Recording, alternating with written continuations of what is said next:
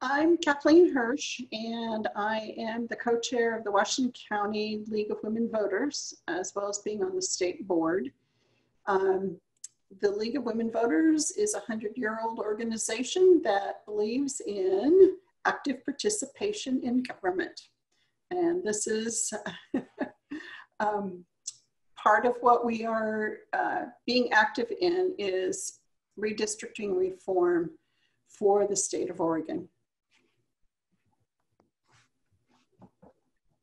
Thanks, Kathleen. So I'll go ahead and introduce myself. My name is Candlin Johnson, and I am currently the redistricting coordinator for the League of Women Voters of Oregon. So I work in the state office, but I will be transitioning in just like 2 days to work full-time for the campaign, which I'll be going into a little bit and a bit as their deputy campaign manager. But a little bit about what we're going to be talking about today and who else we have here to joining us. We're going to be talking about what is People Not Politicians, the campaign that's advocating for redistricting reform in Oregon. Why has the League joined this effort, and why does the League support redistricting reform, and why Oregon needs it? You know, what is redistricting? What is currently happening in Oregon, and lastly, how can we enact reform? What can you do if you want to be a part of this movement? So a quick little history of the League's efforts in redistricting. In 2007, the League published a study on the issue of redistricting. The League never forms a position on something without an extensive study first being done. And the League of Women Voters of Oregon has a position on redistricting that advocates for an independent redistricting commission. So we then went around in 2018 and 2019 to over 25 different redistricting forums across the state, and we got public input. And then we formed a coalition called People Not Politicians and began advocating for fair and transparent redistricting to be put on the ballot this November. So we'll be going over the history, some of those problems. You're welcome to type in questions as we go, but I might answer the question in my little PowerPoint presentation I have for you. And so if you want to just remember the question, have us answer it afterwards, you're welcome to type it in the chat or the Q&A at any time. But I won't be answering them until the end of the presentation. Norman, who I'll introduce in just a second, will also be answering questions. And Trish, if she feels like it. Just one last housekeeping thing that I want to help in case you're using the chat feature.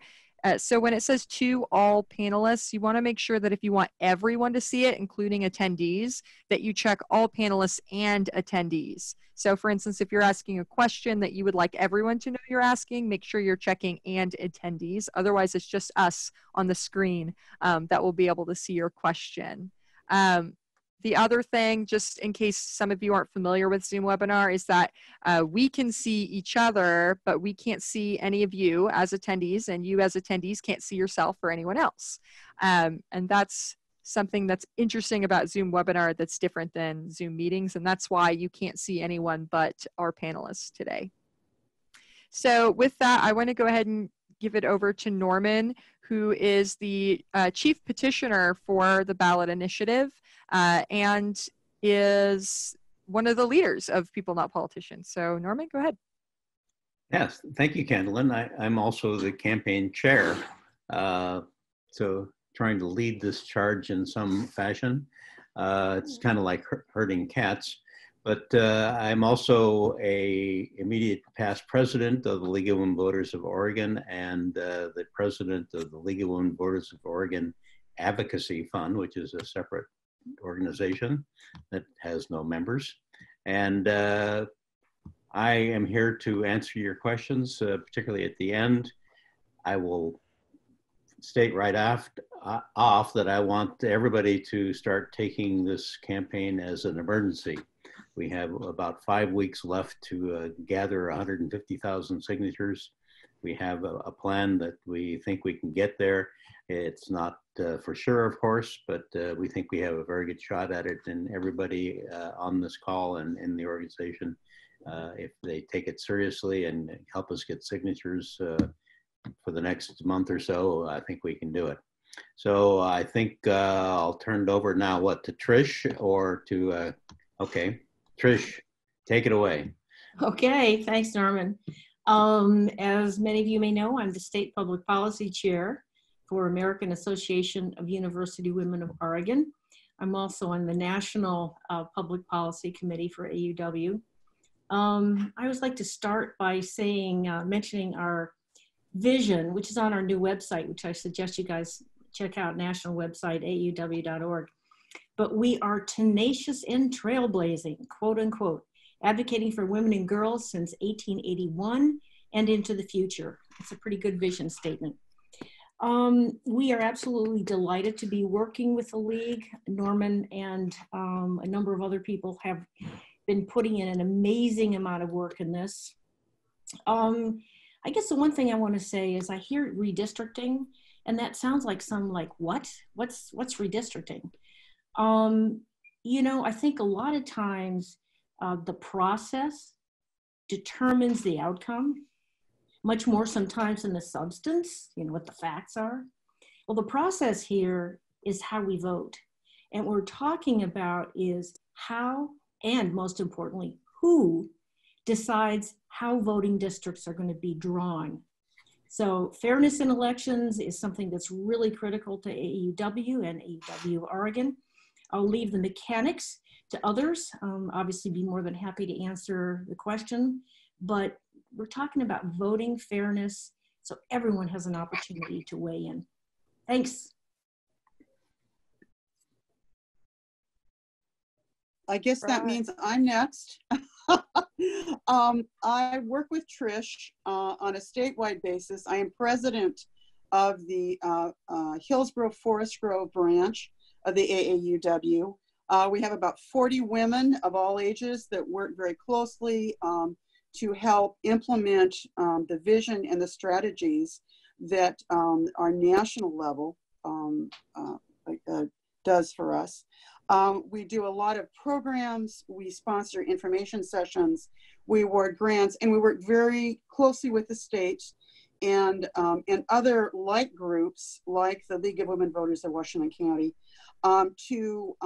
to look politically at some of the areas we need to, again, locally. So our impact is local, although we do bring that up to the state when we talk about testimonies and things around that of particular concern. And we are a very active group of women, and we work very closely together. And we're looking forward as a co-sponsor to this particular redistricting webinar, and hope to do other things with the League of Women Voters as well. Awesome.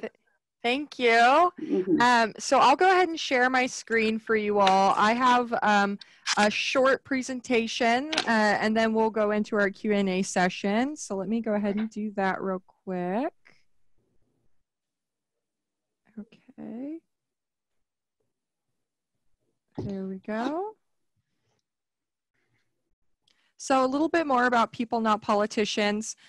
People Not Politicians is a broad, diverse coalition that has come together from all party affiliations, income levels, background, identities. I always tell people, just from a personal standpoint, that it's been so fascinating working for this coalition, because you have people sitting across the room from each other who probably haven't agreed on much since before 2016, that agree that redistricting should be fair and that voters should be represented. And so it's been really awesome working with such a diverse group of people. And it's just a really, really diverse coalition. And that's been really great to watch. The coalition is made up of thousands of Oregonians who believe we deserve the best representative government. The League joined the coalition because we support redistricting reform that would make our system less susceptible to abuse and unrepresentative distortions. With an independent redistricting commission, we can take the process of redistricting out of the hands of partisan politicians and back into the hands of voters. So new district lines based on this year's census will especially be important because Oregon is actually projected to gain a 6th congressional district, which is super exciting because it means another state will lose one. I'm just kidding. But it also means that we'll be drastically changing the way that we've been drawing lines for decades. So if we're already changing the ways that we've been drawing the lines, we want to make sure that it's fair for voters. So biased political goals can manipulate this process of redistricting and affect election outcomes, both at state and national levels. We really believe that Oregon voters should be choosing their politicians. Politicians should not be choosing their voters.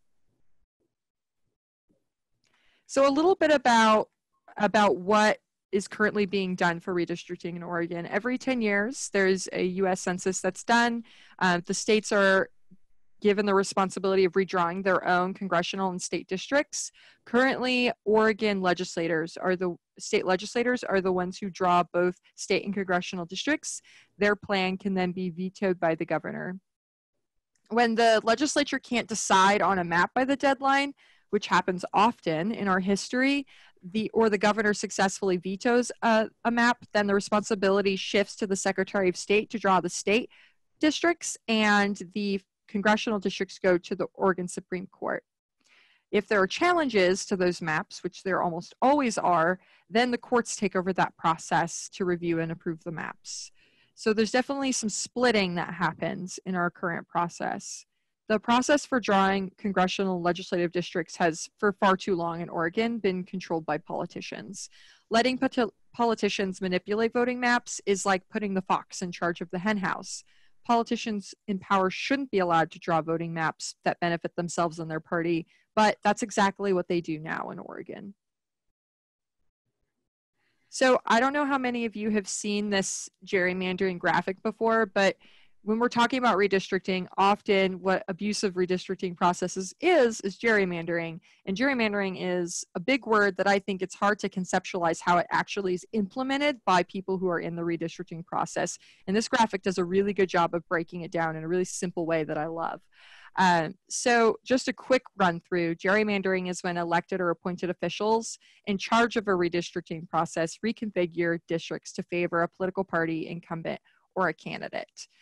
This is often referred to as uncompetitive races or safe districts that result from gerrymandering, where incumbents very clearly have an advantage and never lose.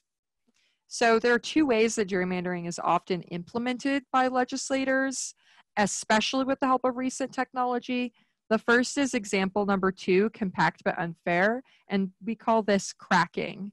And what this is when the majority party in a state gets control of redistricting and it cracks the minority party voters into as many districts as possible, making it so that no matter how many red voters come out to vote in those districts, they're not going to be able to change their representation, and blue wins all 5 of those districts. This is where you might get people feeling like it doesn't matter if they vote, it's not going to make a difference. They're never going to be heard. And this can be very discouraging for league members who want everyone to have their voice be heard.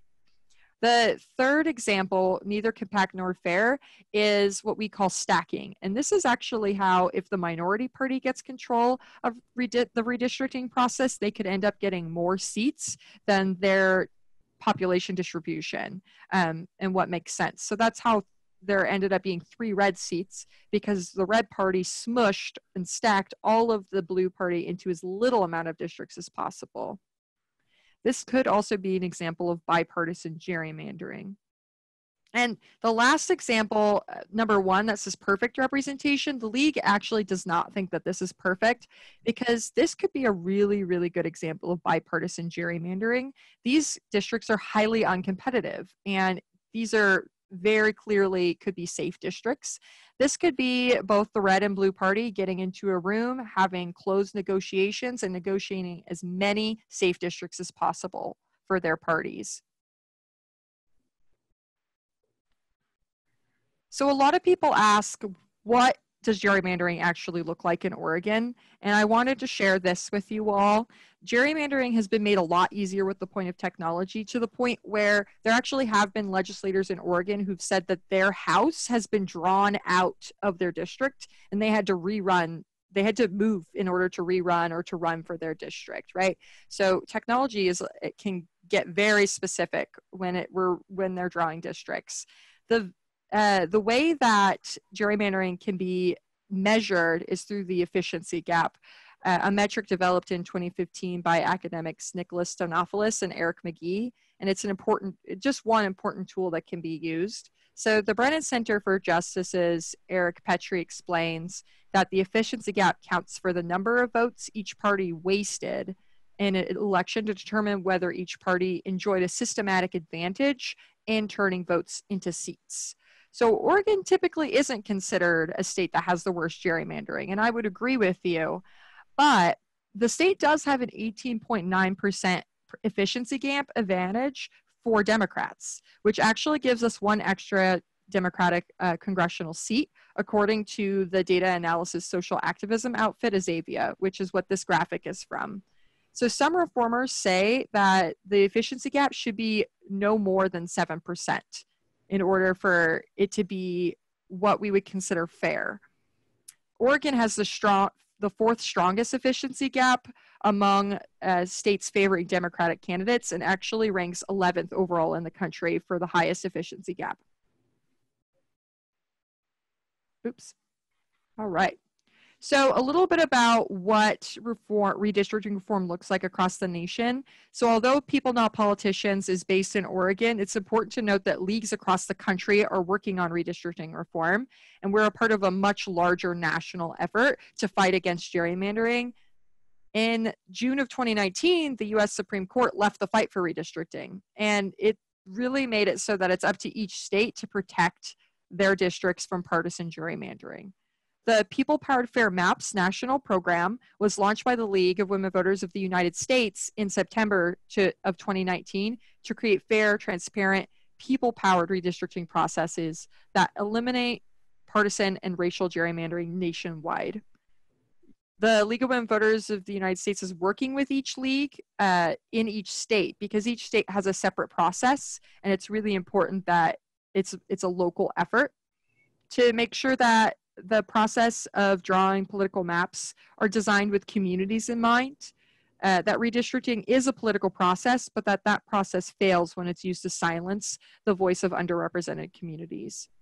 As recently as 2018, there are actually 5 other states that have passed redistricting reform on the ballot, and those are Colorado, Michigan, Missouri, Ohio, and Utah. And as you can see here, every single state in the country is working on redistricting reform in some way or another. So a little bit about Oregon redistricting history. According to a 2012 City Club of Portland study, prior to the Oregon legislature's success in 2011, 1981 was the last time the Oregon legislature successfully passed a redistricting plan. But following a lawsuit, the lines were later modified by the Secretary of State. So before 2011, the last time the legislature successfully passed a redistricting plan that became the final plan was 1911, which means in 100 years, the legislature failed to pass a redistricting plan by the deadline, usually due to partisan differences. In the case of 2011, Oregon had a bipartisan committee, and House was evenly divided with Senate leadership that value bipartisanship. Republicans backed off their insistence that Multnomah County be one district, but the final plan allowed for districts 1 and 5 to become more Republican. The Republicans were also motivated by to compromise because the Secretary of State at the time was Democratic Kate Brown. So the result was a bipartisan gerrymander where each party limited negotiations and tried to keep as many districts as possible. Opposition of this reform will typically use the successful 2011 redistricting process as an argument as to why Oregon doesn't need reform. But according to a study done by Ballotpedia on the competitiveness of elections after the 2011 redistricting cycle, Oregon had a net loss of 3 competitive elections. Following several cycles of redistricting plans drawn by the Secretary of State and the Oregon Supreme Court, the 2011 cycle the league sees is very unique, and we do not think it could be easily repeated. It's also important to note that the legislature is not required to even have a bipartisan committee, and you could end up having, in the next redistricting session, more people from one party than another drawing your districts. So the Oregon legislative model allows space for abuse. Majority party legislators draw lines that give advantages to their party and disadvantages to minority party and third party candidates. Leadership of the majority party can use the redistricting process to reward or punish rank and file members of both parties. Despite recent advances, Oregon communities of color are underrepresented by elected officials that share their lived experiences. Major parties are incentivized to work together to protect incumbents over the interests of third parties, minority communities, and outside candidates. And lastly, partisan conflict in a split legislature or executive can lead to an inefficient process or a failure to pass a map.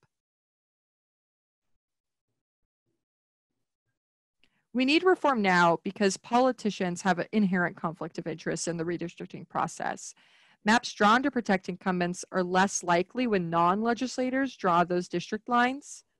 If commissions are multi-partisan in membership, then partisan, bipartisan, and incumbent protecting gerrymandering is less likely. Independence of a commission keeps redistricting from becoming a bargaining chip in the overall legislative process. And voters cannot hold their representatives accountable if politicians are choosing who their voters are. So just really quickly, I want to make sure that you all aren't fooled about what an independent commission is. There's two key questions you have to ask when a redistricting reformist is telling you that they're advocating for an independent redistricting commission. The first is, how are the members going to be selected? Who is selecting them? And the second is, how is the decision made to adopt the plan? Does the independent commission actually have the final say, or do they still need to get approval from the legislature? So I really don't want you to be tricked. That's why I gave you this official definition, and that is what this reform is all about. It's a commission that is composed of individuals who are neither legislators nor other public officials, and who are selected after a screening process conducted by another independent entity. Legislators may not serve on the commission or on the independent entity that selects the commissioners.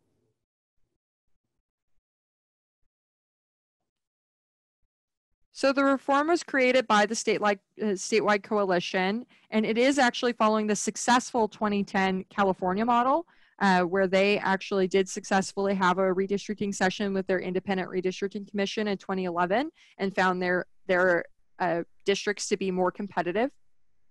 Our proposal has been seen as one of the strongest legally sound reforms in the country by redistricting advocates, and has so far gone through the court process with little to no hiccups.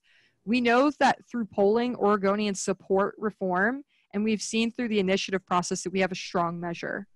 To enact redistricting reform, we are going through the initiative petition process because it is an amendment to the Oregon State Constitution.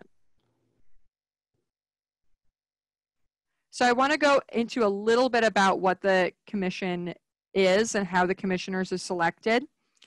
To ensure a fair independent commission, people with conflicts of interest need to be screened out of the pool of applicants. So the panel of administrative law judges who make up that independent entity I was telling you about that screens in the commissioners would select the commissioners and any staff of agencies tasked with supporting the independent commission. To qualify to sit on the commission, an individual may serve on the commission if they are registered to vote in the state. For the 3 years preceding the initiation of the application process, have been registered in Oregon with the same political party or unaffiliated with a political party, and have voted in at least 2 of the 3 most recent general elections, or has been a resident of Oregon for at least the previous 3 years. Major donors to political candidates or parties would not be eligible, neither would elected officials, political party officials, or their family members. Commissioners would be selected to represent the broad diversity of Oregonians and would be required to follow strict criteria when drawing district maps. So I have a handout that goes over the conflicts of interest and this graphic in a little more detail. We'll also make sure that you have the full text of the measure to read when I follow up with you all. But a little summary is that the Secretary of State shall provide office support for the commission and the commission staff as needed. Oregonians would apply to serve on the commission. The applicant review panel made up of those administrative law judges would nominate finalists into 3 pools. So as you see here, there's like a little funnel, and that's the review panel nominating the finalists and screening out those conflicts of interest into what you'll see here as 50 from the largest political party in Oregon, 50 from the second largest political party in Oregon, and 50 other, which would mean the independent party, unaffiliated voters, or any of our third-party voters. The final commission would have 12 Oregonians chosen. So that would be 4 from each of those pools. And 10 public hearings would be held, with at least one of those public hearings being in each congressional district. And maps drawn and adopted need to be a multi-partisan decision. So there needs to be at least one commissioner from each of those pools in that final vote in order for it to pass.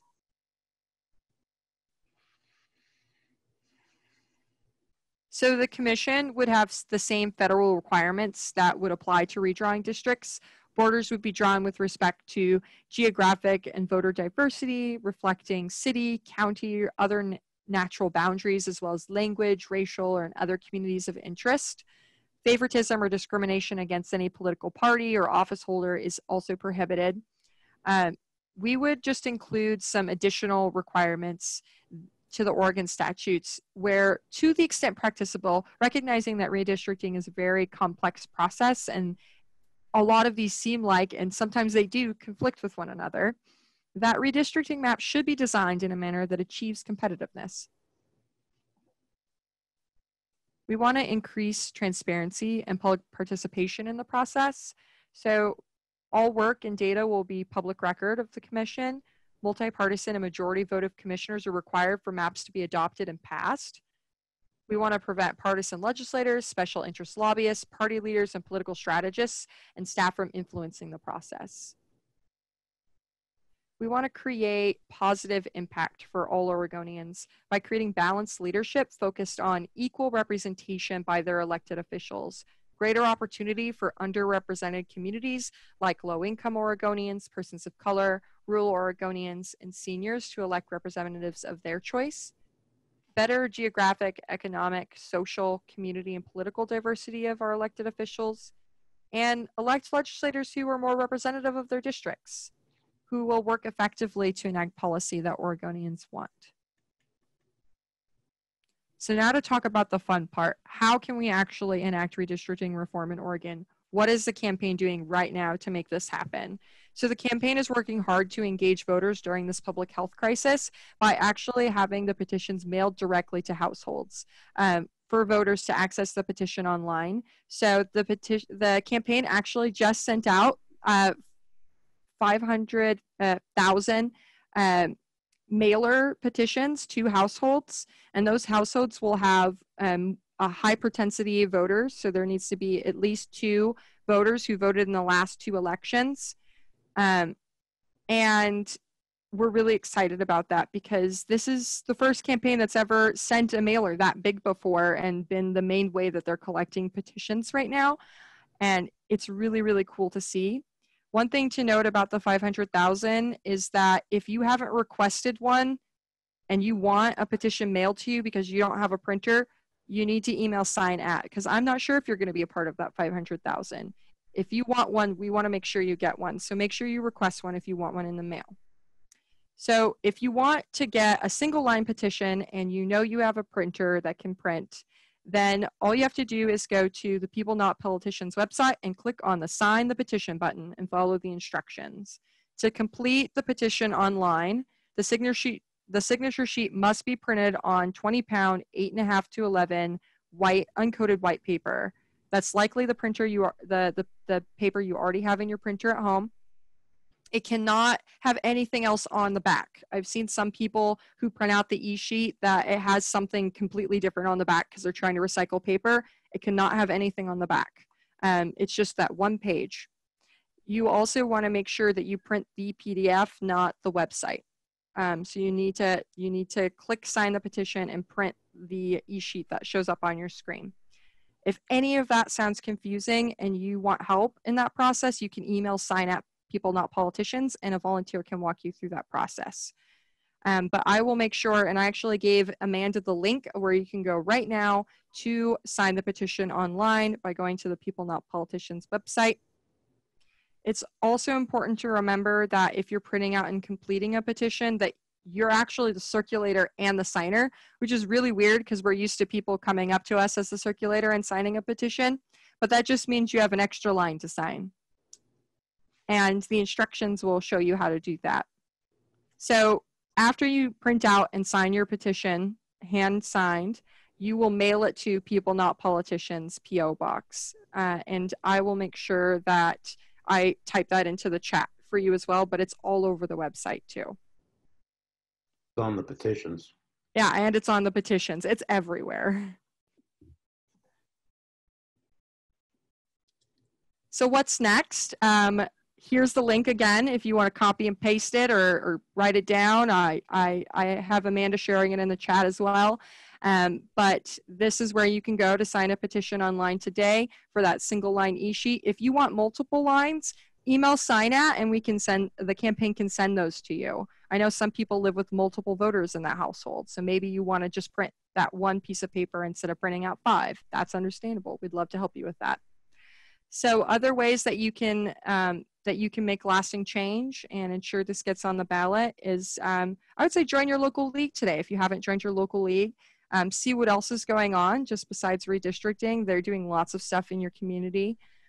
Help others find out how they can sign the petition. This is a really weird time, and getting involved and keeping involved in democracy is hard sometimes if things are so different. So if you know how to sign the petition, make sure others do too.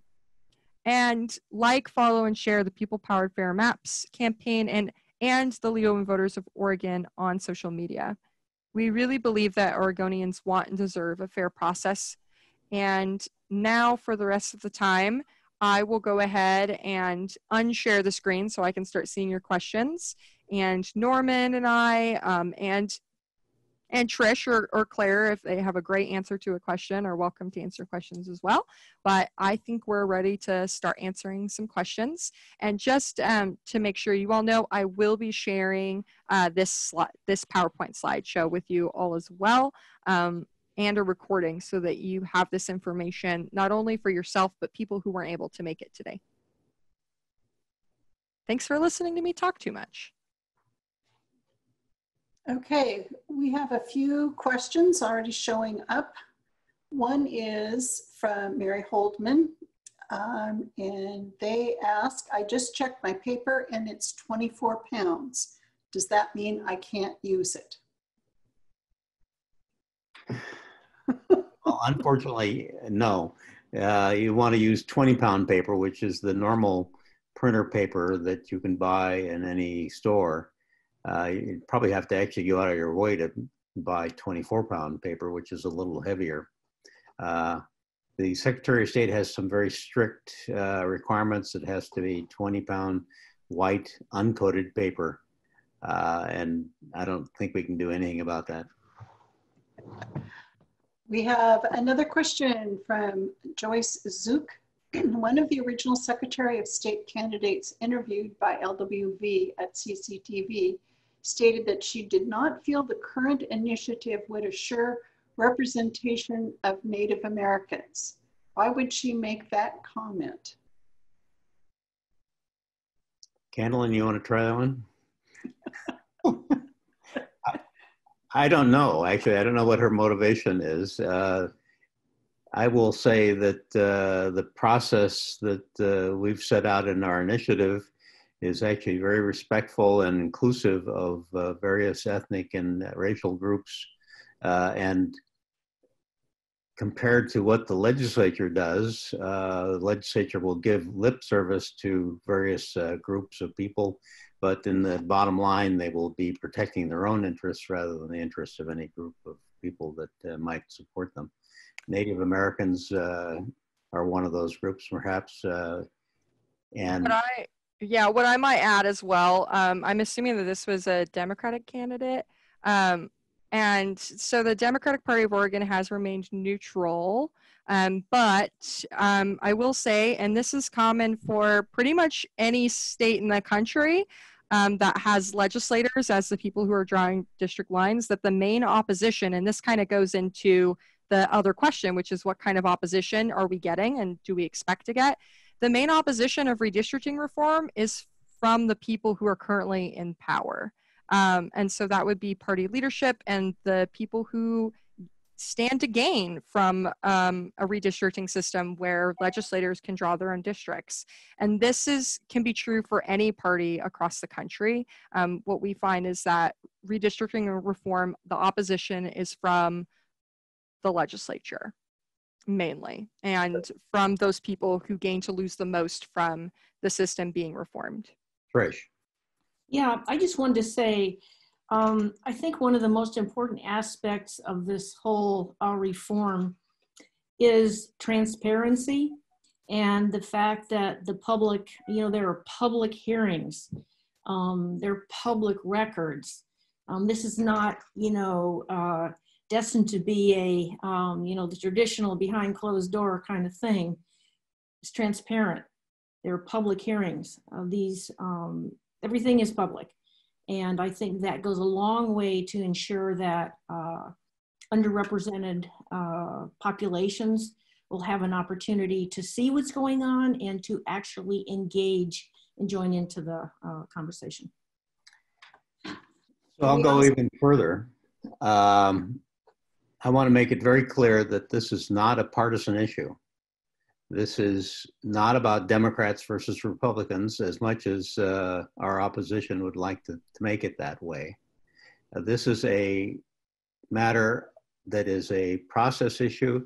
It cuts both ways, and the shoe can be on the other foot, and it often is. So don't get sucked in by the partisan rhetoric of our opponents. They're trying to protect their interests in not having the voters be able to replace them. So I think that's got to be very clear that we're not opposed to any political party or candidate or anything else. We want the voters to win, and it's the voters really against the powers that be in the state is the actual issue here. We have another question about, can we sign the petition online, or do we have to print and sign it and mail it?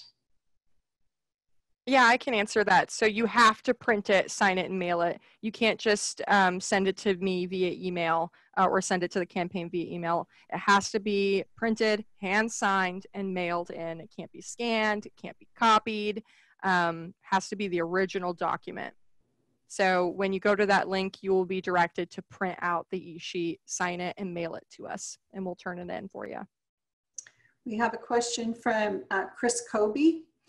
And they ask, can we see the polling that indicates that Oregonians support this reform? I'll take that. The answer is a simple no. But I will tell you that it was overwhelmingly in favor of reform. The poll itself was not about the particulars of our initiative, but more general questions about redistricting, and we see that there's a great deal of support across the political spectrum on this issue. We have almost no doubt that if we can gain the ballot by getting enough signatures, that the voters will readily agree. The voters understand the dangers of gerrymandering, and they've shown that very adequately in the last election, where 5 different states passed ballot measures about redistricting. We have another question from Michael Holcomb, and they ask, will the redistricting commissioners be volunteers, or will they be hired by the state and be reimbursed or paid to do this work? This is a detail about the petition and the commission. The commissioners are selected from normal voters, but once they become commissioners, they will be reimbursed for their time and expenses. And in fact, they will remain commissioners for 10 years. They won't be working all that 10 years and only will be paid for the time that they actually put in. But if something comes up, a court case or other challenge to the commission, the commissioners will still be in place for the full 10 years of the redistricting.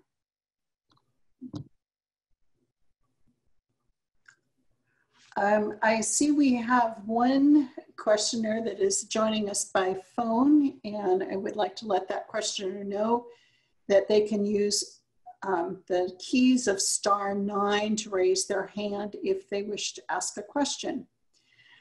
Another question from anonymous attendee How close are you to the 150,000 signatures needed?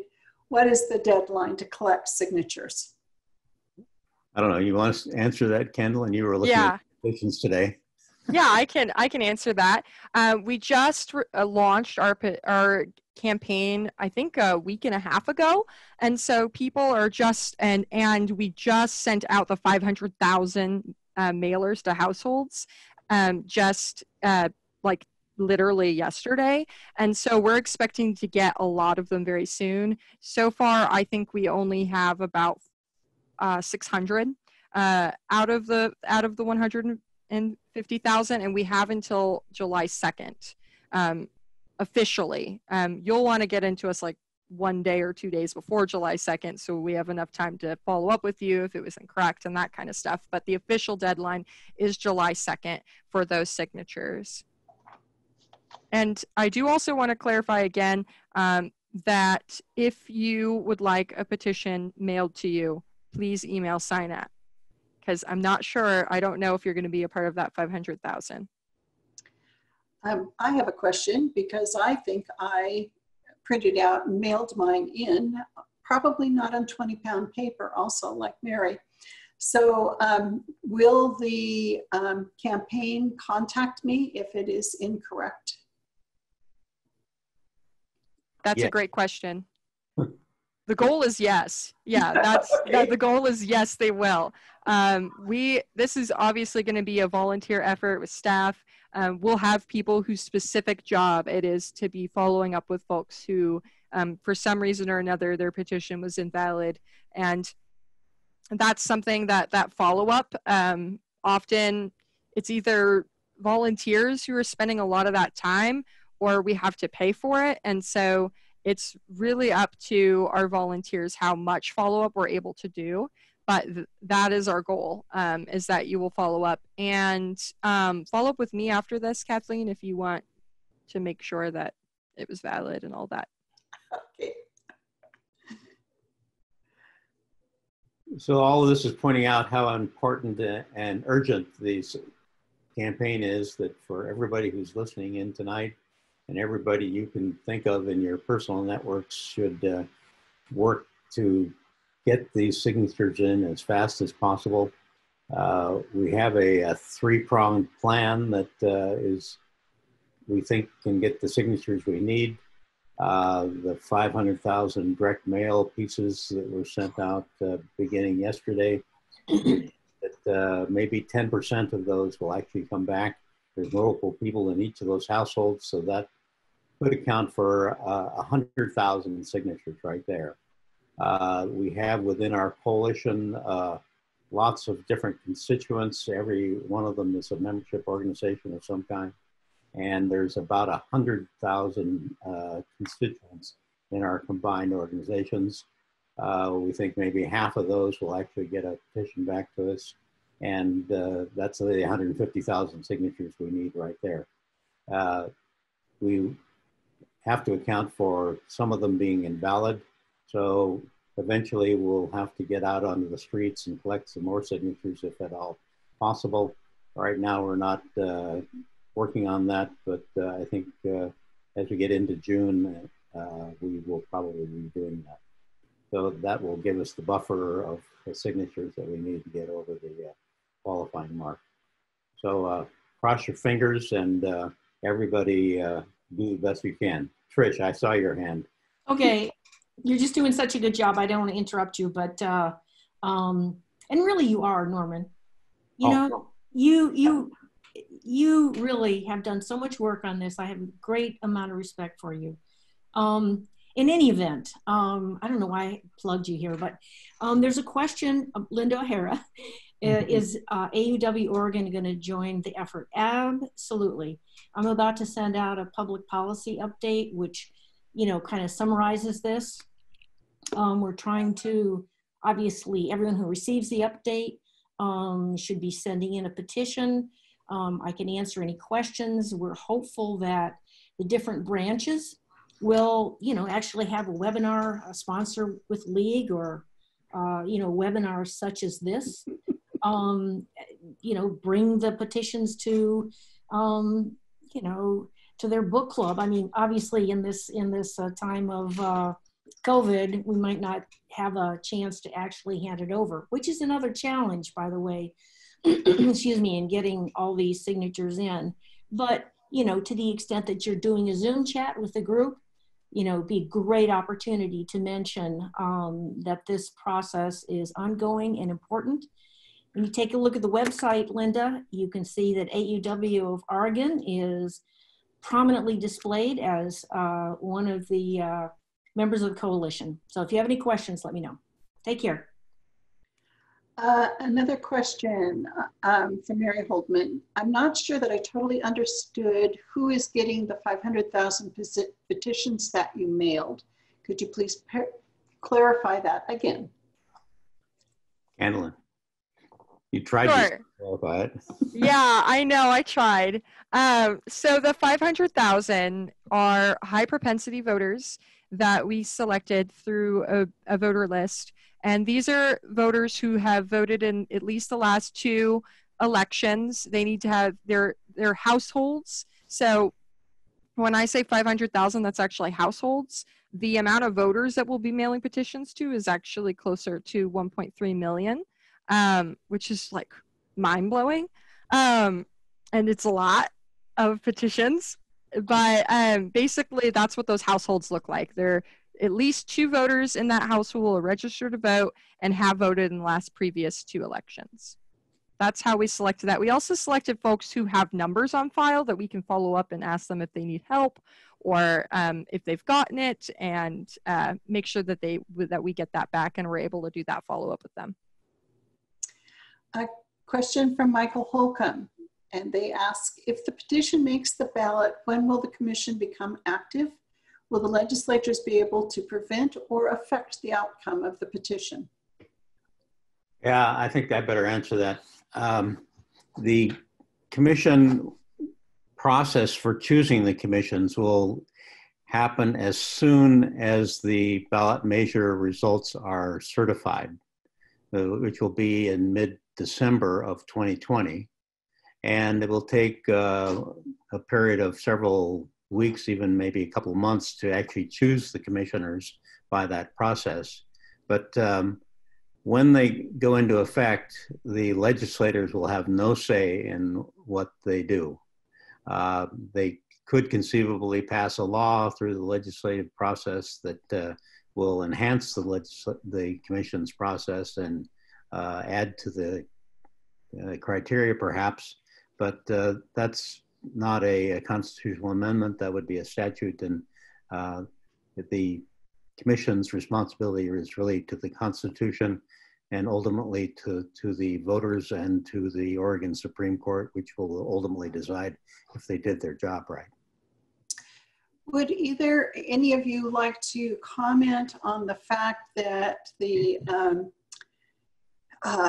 census is looking like the numbers are going to come in late? They're asking for a extension on the usual numbers. I guess I better take that one too. Yes, that's worrying, actually, because the Census Bureau would like to have a 4-month delay in delivering the data to the states. Normally it would be April 1st, but that would delay it until August 1st. And that would give the commission about a month and a half or so to actually do their job with the data. And the legislature would have the same problem, by the way. And so we don't think we'd be any different from the legislature, but it would be, let's call it challenging to get it done in that time. It could be done if the commission does a lot of work ahead of time or maybe has some preliminary data, but it'll be a challenge. And the other part of that is that in order to have that delay, the Census Bureau will have to have a law passed by Congress in order to implement that delay, since their current deadline is in law. But given that the current Congress has a hard time to agree on anything, that seems at least iffy that they've passed that law. it may be, in fact, added to one of the new stimulus bills as a rider of some sort, and that way they can sneak it through. But we'll see what happens with that. Okay, I do not see any unanswered questions. I see one. Uh-oh. Sorry, it looks like it's from Josie, who is asking about what the campaign is doing for social media, and that social media networks need to promote this. I agree. We want to do a lot more social media in the next few weeks. We just posted the actual picture. If you go to People Not Politicians on our Facebook, I think we have a Twitter and an Instagram. I can share those links with you all. They're on the website as well. But we do have active social media handles, and we are asking our coalition partners to share our posts.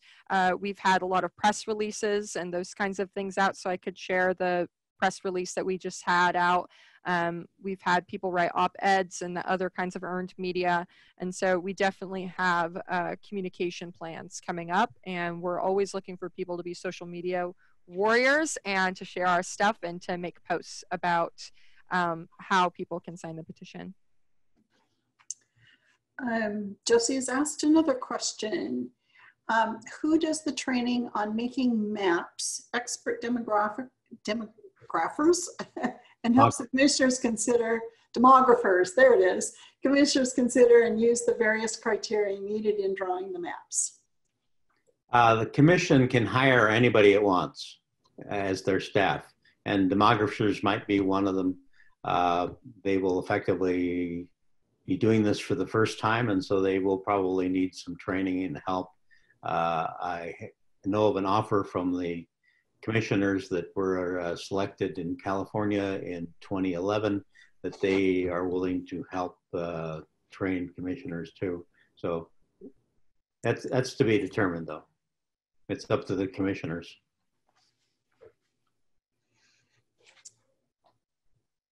Okay. Now I don't see any more new questions. Well, I want to thank everybody for attending tonight, and I think it was a very good discussion and lots of good questions. So do what you can for the campaign, and you have 5 weeks to get whatever you can get done, and I appreciate everything you can do. Me too. Me too. We need to get in there and get this done. Just don't do anything else for the next 5 weeks. And yeah, forget it. Yeah. All right. I want to say thank you to everyone as well. I know it's been, at least I've been confusing myself because I keep referring to we because I'm already transitioning my role in my brain. But my last few days with the league are in like 2 days. Then I'll be moving on to People Not Politicians. So you won't see the last of me if you're a league member and have been seeing me for the past 2 years talking about redistricting. I'll still be the one that's answering, that's there supporting folks through People Not Politicians. And so I'm going to follow up with you all. If I don't, then I'll have a league member do so. But just know that all you have to do is contact People Not Politicians if you'd like to talk with me. I'll also share my People Not Politicians email with you all with the other resources I promised I would share. I, of course, want to also share this recording, and you're welcome to do what you want with it. You can share it with your members. You can post it on your social media or your YouTube. We're going to try and edit out the first like 5-6 minutes of just scrambling around so the video isn't super boring. But that will be sent your way as well. Oh, thank you, Rebecca. Okay.